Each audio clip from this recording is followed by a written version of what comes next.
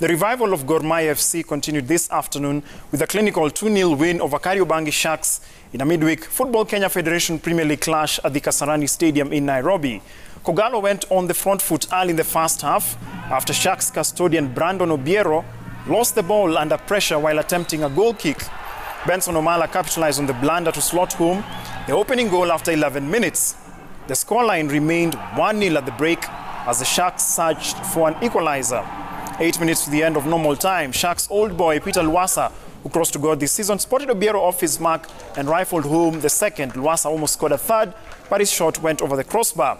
In another match, Francis Kahiro was the hero for Talanta as he scored a brace in a 2-1 win over Tusker FC in Ruaraka.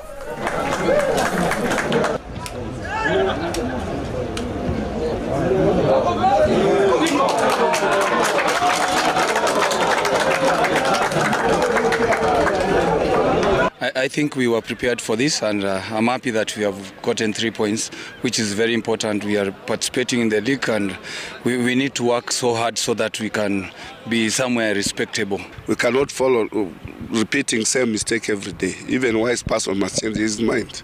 Yeah, if you are losing the same thing every day, same place, same player, same position, and you are playing there, how do you think?